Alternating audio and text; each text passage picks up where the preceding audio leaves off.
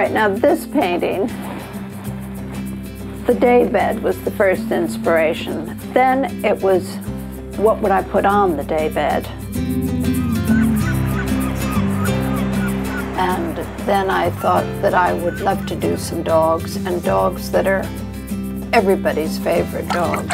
And they were small dogs. And particularly the two Border Terriers, which are like the ones that my daughter and her family have and play so much a part in their life.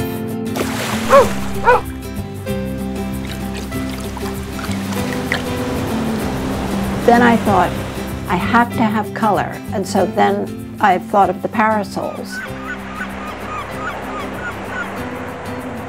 Basically, the composition is black and white, but then it's got these wonderful jewel-like parasols to give the impression that they're shading these dogs who are having such a good time sitting on the bed.